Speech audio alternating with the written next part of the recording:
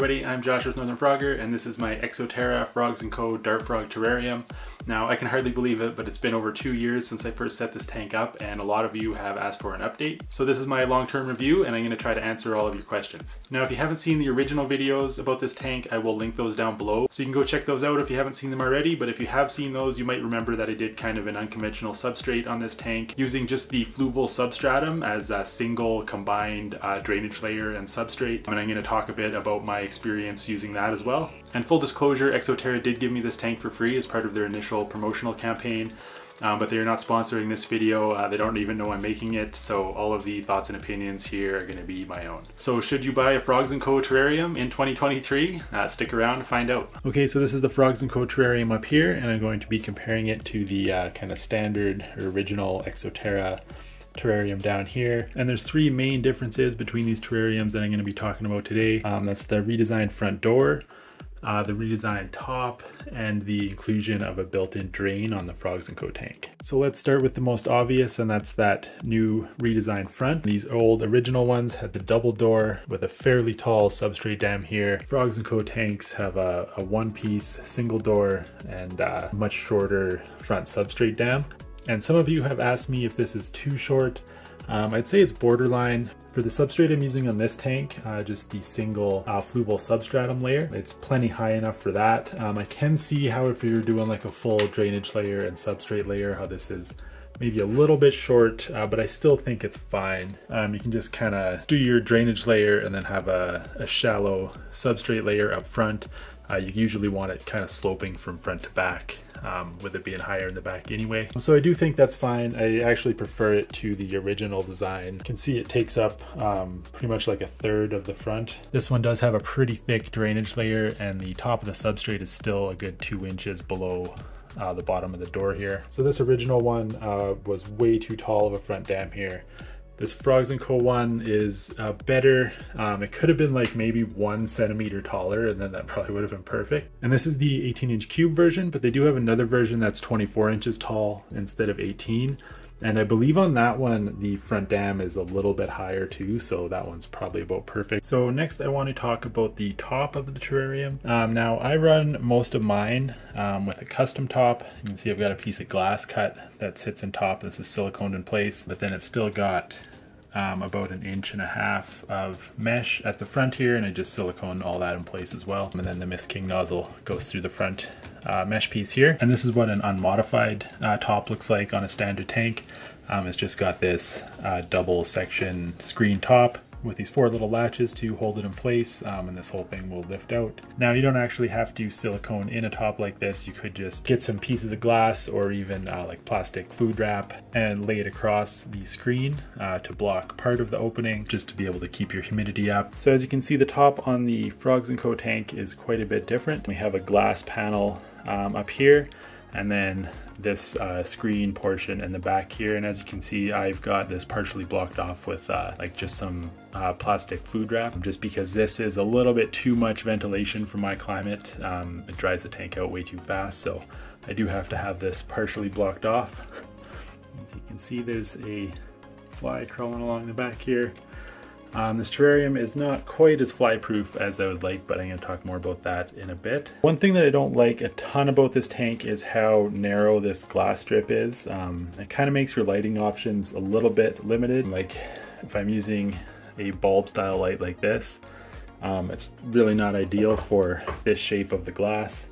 So I would have liked to see a little bit bigger of this glass strip for the light area. Although it's not a big deal, most of my lights that I'm moving to now are kind of the LED strip lights, so this works pretty well for those. But it would just still be nice to have a little bit bigger lighting section here, just to give you a little bit more option. The screen is probably going to be a little bit much for most people keeping dart frogs. I think it's really good for tree frogs. They need a little bit more ventilation. This would also be great for a lot of the dwarf geckos, I think, because you could put your heat lamp and your UVB up here in this screen portion too. I think this would be a pretty good size for one of the smaller dome fixtures here. Now if you look under here, just gonna make sure there's no frogs hanging around the top, but this opens up. This is sometimes a little bit finicky, I find. Yeah, but if you push this flap opens up, and then you can use that as a handle and the lid kind of hinges out of the way here. There's a space in the back here to run cables or hoses, like for a waterfall pump or a misting system. It's pretty hard to see, but I do have a hose for a misting system coming through here, and it does come with rubber grommets that that the hose can go through. It seals it off pretty good, but it's not quite enough for fruit flies, so I've actually used a little bit of black electrical tape on top of those grommets to seal them off even more. So then coming from those grommets at the back there is kind of these little clips or this channel to run a hose for the misting system. It's got these holes up here that are designed for the monsoon mist nozzles, but you can see I've just kind of twist tied a Mist King nozzle in there just to kind of keep all of my misting nozzles consistent. But yeah, other than that, I have no complaints about the top really. It's still got a flat lip along the inside here, so if you did want to take it and replace this entire top with a custom glass top, that is still an option too. It does look nicer than the original top, I think. My one real complaint is that I wish this glass area was a little bit wider and the ventilation area was a little bit smaller, but that's kind of partially due to the fact that I live in a very dry climate, so I can't have too much ventilation, and I would like some more flexibility with lighting options up here. But it would have been really nice to see some sort of like adjustable, like built-in adjustable vents or something for ventilation on a frog tank, but that might have been a lot more expensive to make or whatever, so it's pretty easy to adjust it yourself with just another piece of glass or some plastic food wrap or something like that as well, so it's not really a big deal. It's not quite as fly-proof as I would like it to be, as I mentioned before. Those grommets do a decent job, but I did have to tape them to kind of keep the flies down a little bit. And I think they can still kind of get out through these cracks in a few places. It doesn't quite really seal in there quite as well as I'd like it to. I think you could almost put like some weather stripping foam or something along these inside corners, and that might cut down a lot of the fly escapes. I don't think the top is quite the only problem either. It might be hard to show, but this gap between the door and the top trim, flies can definitely get through right there. And then as in this corner as well, there's a little bit of a gap. I think some of the smaller flies can make it through this front vent as well, but usually the flies crawl up, so it's not that big a deal. All right, so the last major feature upgrade that I want to talk about with this tank is the addition of a built-in drain. So down in this bottom panel here, there's a pre-drilled hole, and the tank comes with the bulkheads and the hoses and all the fittings you need. So you can see you've got the hose running out the side here that comes from that drain. And then I've just got that kind of tucked down here, and there's a valve on the end of this hose. So to drain it, I just have a bucket, and all you gotta do is open this valve.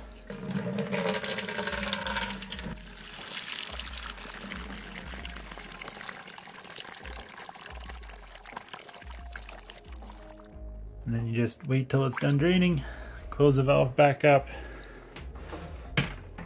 tuck it back into place here, and that tank is drained. So that's much easier than my typical method of siphoning out with like a primer bulb thing. So really like that drain, really nice that it comes with that. I did have somebody ask me before if it was a problem that there wasn't really a screen on the drain bulkhead area, and if the hose would just get clogged up with substrate, which doesn't really happen at all. As you can see in here, there's like some fine particles.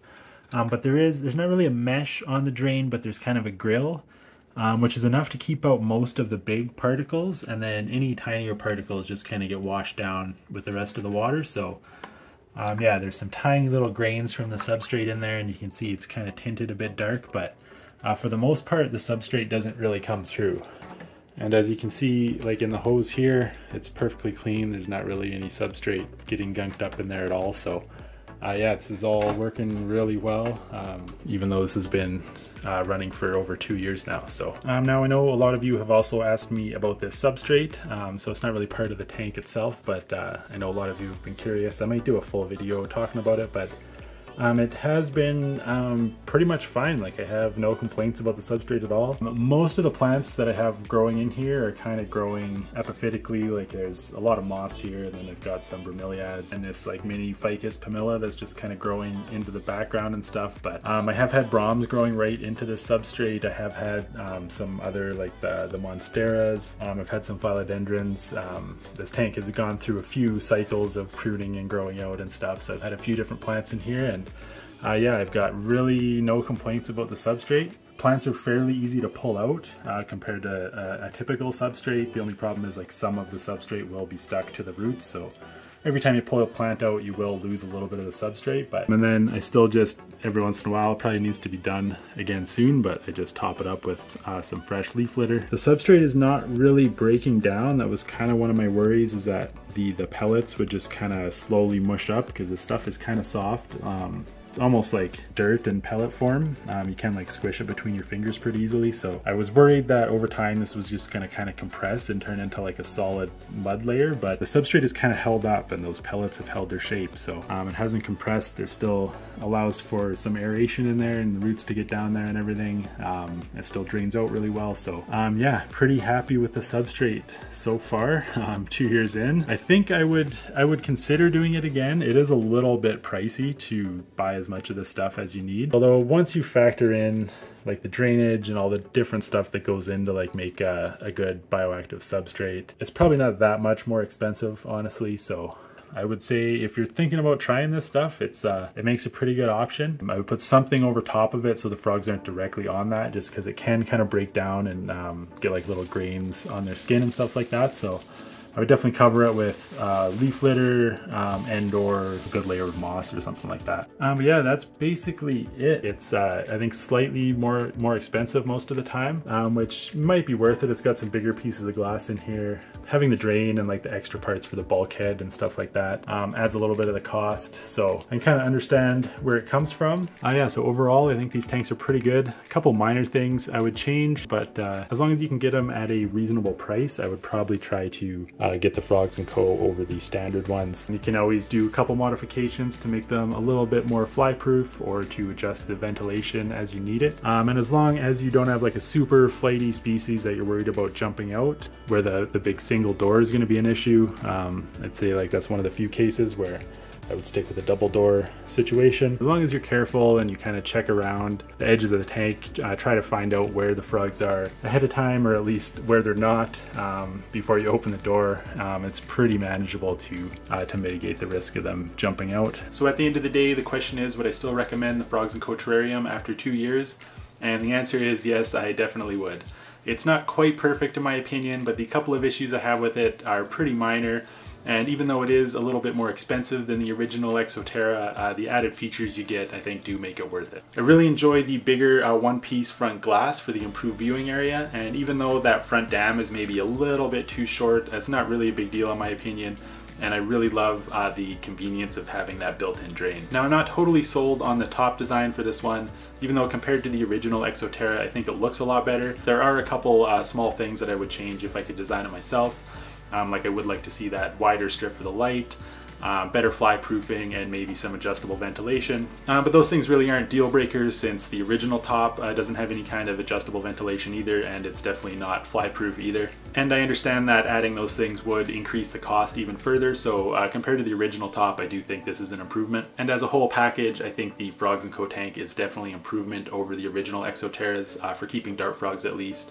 I think if you can shop around and find one on sale, you'll definitely be happy with it. And if you're really on a budget, don't forget to check out the used market. I know it's still possible to find some really good deals on tanks out there as well. But I am curious to know what you guys think as well, so if any of you out there have this tank, let me know down below if you agree or disagree, or if I missed anything, or if you have any other thoughts on it. Yeah, leave them down in the comments there. Or if you have any other questions about this that I missed, let me know. But yeah, I think that's all I have for you today, so thanks a lot for watching, and until next time, happy frogging.